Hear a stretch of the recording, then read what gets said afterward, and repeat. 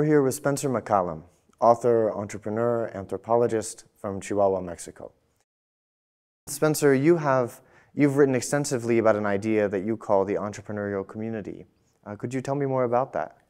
Well, the theory of entrepreneurial communities is very interesting because it opens the way, it appears to open the way to the provision of common or community services through ordinary contractual relations in the marketplace.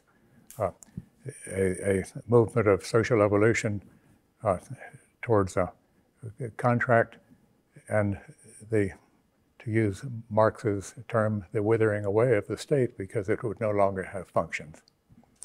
It's an exciting idea.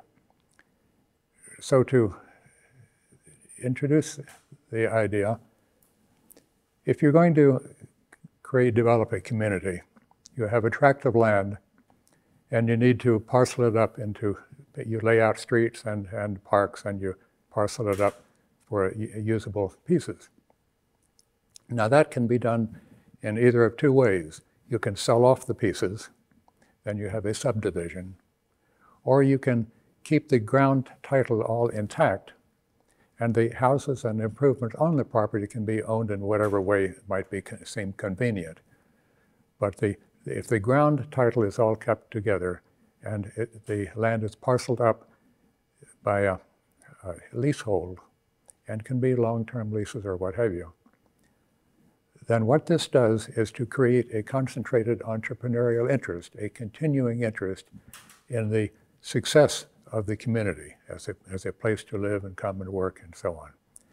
And to the extent that this environment can be made attractive to people and useful to people, then the land value increases as people come in and now you have a business of a selling environment, attractive, optimal environment, human environment.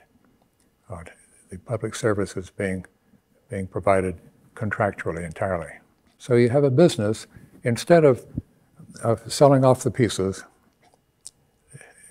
which it has been the traditional way of doing it in the United States, almost without exception. By selling off the pieces, the developer gets his money back quickly and then he leaves to another project, but leaving the occupants to fend for themselves, to try to provide services and to maintain the value of their separate properties. And so they're inexperienced at this, and their lives they have businesses to attend to and all. So they tend to form a political organization of some kind to finance through taxes and regulations and to enforce rules in order to trying to maintain the value of their properties.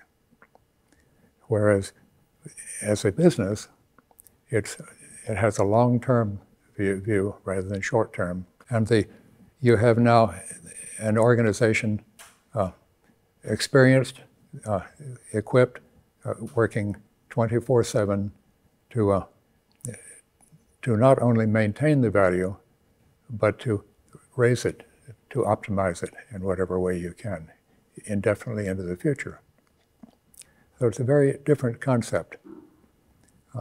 Now, we have a lot of experience with this sort of thing, only developed in the last not even 2 centuries. The first, what you might call entrepreneurial community, was the hotel. The first modern hotel was begun, the Tremont House in Boston in the 1830s. This was the first one. Then after that developed apartment buildings, office buildings, industrial estates, industrial parks. Then in the 1940s began the first shopping centers, then called park and shops. And at the end of the World War II, I believe there were only a dozen in the United States. Today there are probably 70,000, something like that. And they have evolved in size and complexity to the malls that we know today.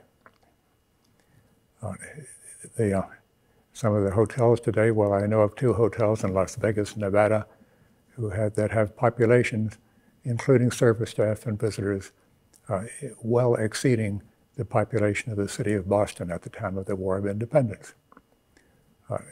The trend of these rather specialized entrepreneurial communities, and they are communities. You look at a hotel, it has its streets and alleys, its corridors. The lobby is the city square and perhaps park. We have the palms and so on in the lobby. And you have the provision of utilities, and you have a security office there that works very nicely, very quietly. If you misbehave, you may find yourself very quietly outside the hotel. It has the transportation system, which happens to operate vertically instead of horizontally. In every sense, it's a community. A bit specialized, more rapid turnover and so on than what we think of as communities. But each of these entrepreneurial communities, these types, the class is called multi-tenant income properties, developed as a business for income rather than for capital gain by selling off the pieces. So we have a lot of experience now. Well, not only the ones I mentioned, but we have professional parks of all kinds. We have medical parks, many such things. So there's a lot of empirical experience to study, to look at. And the trend of all of these is in the direction of a more complexity, larger size, moving in the direction of communities as we are accustomed to thinking of communities. So it's a fascinating subject to look at. There are a number of advantages of a community structured in this way. For one thing, we're living in an age of accelerating change. And this arrangement allows flexibility, a normal organic kind of flexibility. As leases run out and come up for renewal, the plan, even the layout of the streets, can be gradually changed, adapted to different uses. And an example of the problem with a subdivision, just one example, is that of trailer parks in the United States. Trailer parks were, for the most part, leasehold, but there were those that were subdivisions. Then came along the larger trailers. Instead of single wide, became double wide and sometimes triple wide. And those parks that were subdivisions were unable to adapt the street layout, the lots, to accommodate the larger trailers. So these parks became little islands of blight in the cities where they were, whereas those that were leasehold were able to gradually adapt and change to new uses. So it's exciting in a number of ways. Also, if you look at from the point of view of the resident, if in the residential part, a young couple buying a house, it may be the largest investment they'll make in their lives. Well, and they're very concerned about maintaining the value of their investment. Well, the value of land, of a site, is dependent entirely on its surrounding land uses, its environment. As in a subdivision, you have all these separate owners. None of them have the time, experience, or ability to maintain an environment around them, around their property. But in a leasehold situation, you have a company, well-established, experienced, and with resources, working around the clock to maintain and improve the environment of the whole development, because that is their business. Now the residents can relax.